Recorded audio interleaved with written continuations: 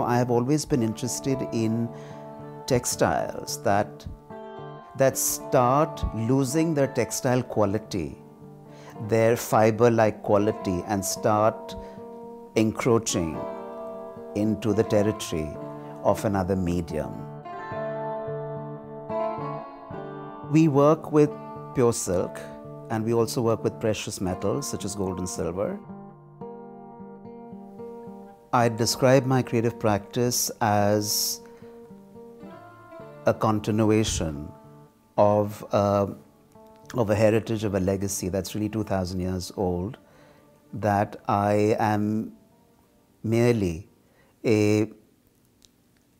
someone who continues an enormous contribution that has been made over the centuries by many peoples of the world, many cultures of the world, tens and thousands of craftspeople, artists and designers who've worked with the craft that I practice.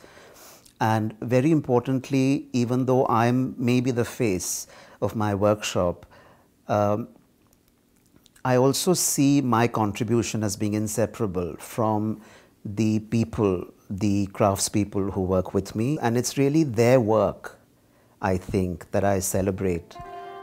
In instances like this, where an artist must collaborate with a traditional maker, it can't merely be about my creative impulse, about my creative output.